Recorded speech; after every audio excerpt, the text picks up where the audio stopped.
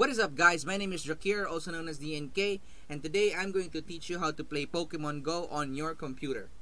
So, this kind of method is used by the people na ayaw lang talagang lumabas ng bahay or talagang hindi ma-access yung game kasi hindi pa available sa area nila. Katulad na lang natin dito sa Pilipinas. So, ito yung ginagamit ko ngayon in order for me to enjoy the game. So, without further ado, let's go ahead and install what's needed to be installed. So, let's go to en.bignox.com. So, we're gonna be using the Nox App Player in order to play the game. Okay? So, once you're there, nasa website nila, just click the Pikachu here sa gilid. And then, it'll open a new tab or a new window. And ito yung page na to, may instructions to kung paano ma-install. Kung ayaw yung makinig sa akin at gusto nyo lang i-follow yung mga words na nakasulat dito, just go ahead. You're free to do whatever you want. But, if gusto nyo lang makita, may visual aid kayo, then stick with me for a while. Tiisin nyo lang yung boses ko. So, mabilisan lang. Just scroll down and find the part that says try out Pokemon Go for PC. Just click that one and then it'll start to download.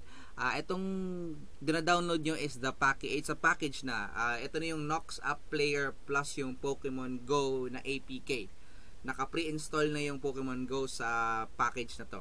So, once na-download nyo na yan, punta kayo sa download folder nyo kung saan man, and then double-click nyo ngayon yung installer nito, and then lalabas itong ganitong window, yung Nox, blah blah blah. Sa first time installees, mga users, nakalagay lang is install. Sa akin kasi overwrite kasi naka-install na nga yung Nox sa PC ko. Click nyo lang yung install, and then hindi ko na siya i-click, guys, kasi naka-install na siya and I don't want to, destroy my files. Anyway, click nyo lang yung install, and then may lalabas sa progress bar, and at some point around 80% or so, the installer will ask for permission from you to install a driver. Go ahead and install it. Huwag kayo natakot. I-install nyo lang siya kasi kailangan niya ng Nox, and in the future, kapag may iba pang games na gusto nyong laruin, and ayun na nang gumamit ng BlueStacks, yun, kailangan ng Nox yun. Once na tapos na mag-install, may nakalagay na ngayon na parang gusto bang i-start yung application, click nyo lang yung start button, and then Nox should load up. So, akin, ilo-load up ko na rin yung Nox ko. So, ito yung first yung makikita. Naka-advertise talaga yung Pokemon Go. For first time users, yung orientation niya is naka-tablet mode kasi yun yung default na size ng Nox Player or Nox App Player. Sa akin kasi, sinet up ko na siya na yung default niya na resolution is just like the smartphones. So, once na loaded na, wala pang Pokemon Go na makikita just pagtapos ng mag-load. Kailangan nyo munang hintayin for a few minutes para mag-install yung Pokemon Go. If hindi siya mag-install, then go ahead and download Pokemon Go, the Pokemon Go APK sa website din nila, or kung saan kayo comfortable na mag-download, or kung may copy na kayo, just go ahead and go to the area kung nasan nyo din-download yung, go to the folder kung nasan nyo din-download yung APK, and then just drag and drop it dito sa App Player.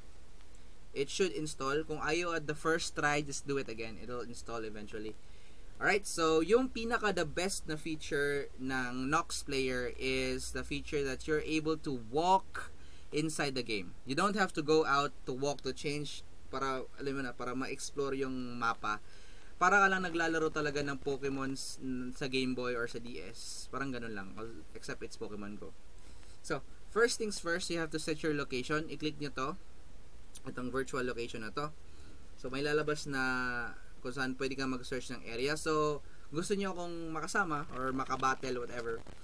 Sa Pilipinas kayo, just type in Central Park. Again, geocode. And then, yan. Zoom in nyo lang. And just, nandito ako banda ngayon. So, double-click nyo lang siya.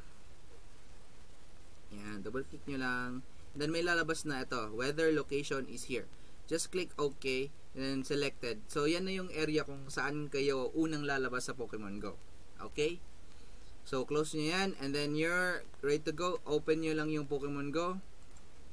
Now, if first time kayong mag-open ng Pokemon Go, first time kayo nag-install, hihingi ng Pokemon Go yung birthday ninyo. Just put a birthday that's above 18 years old. Pagkatapos, or I don't, 18 years old. And pagkatapos yan, i-ask kayo kung anong ilalagay nyo, Google account ba or your Pokemon Trainer Club. You can use whatever you want. Just make sure na ito ay inyo at hindi sa ibang tao.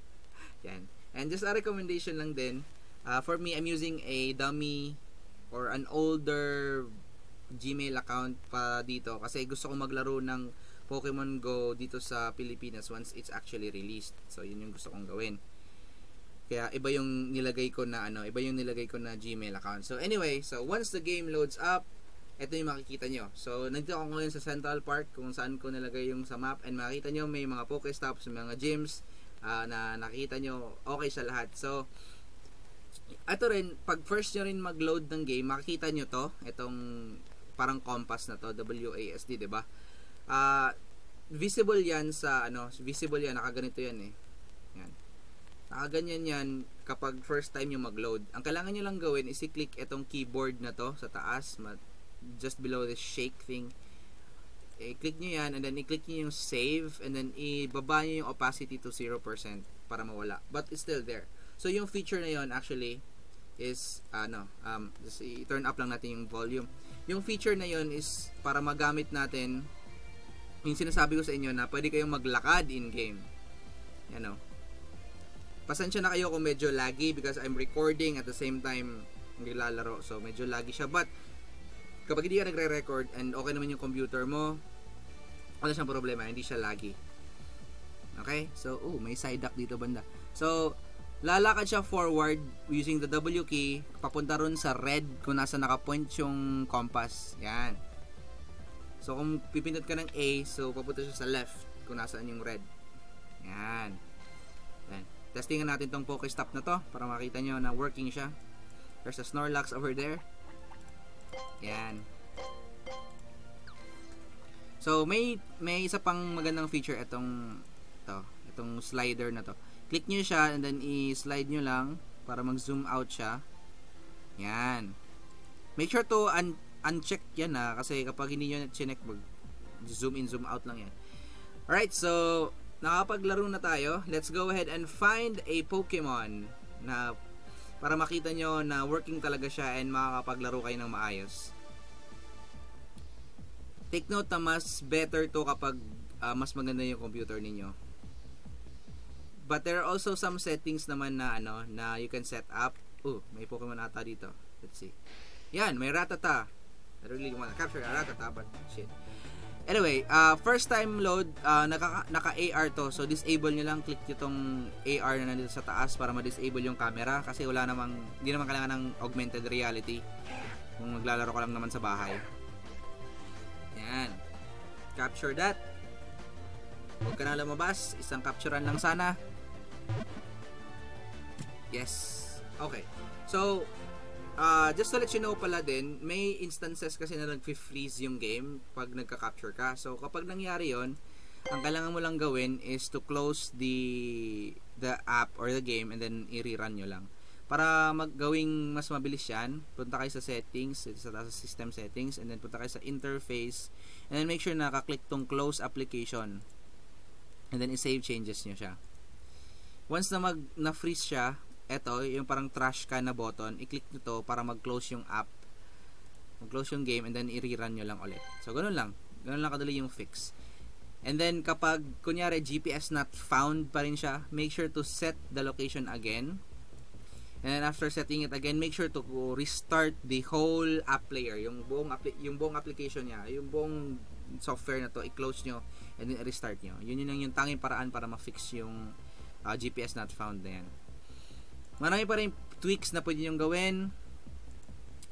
May advanced properties na pwede nyo i-set up, yung RAM usage niya, yung orientation ng sinasabi ko, yung orientation ng app player, tablet or phone.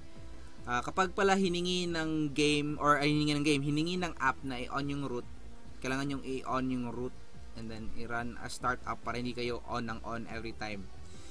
So far, yun lang naman yung kailangan yung i-set up. Kung may mga questions pa kayo, just leave a comment or i-PM nyo ko or kung ano man.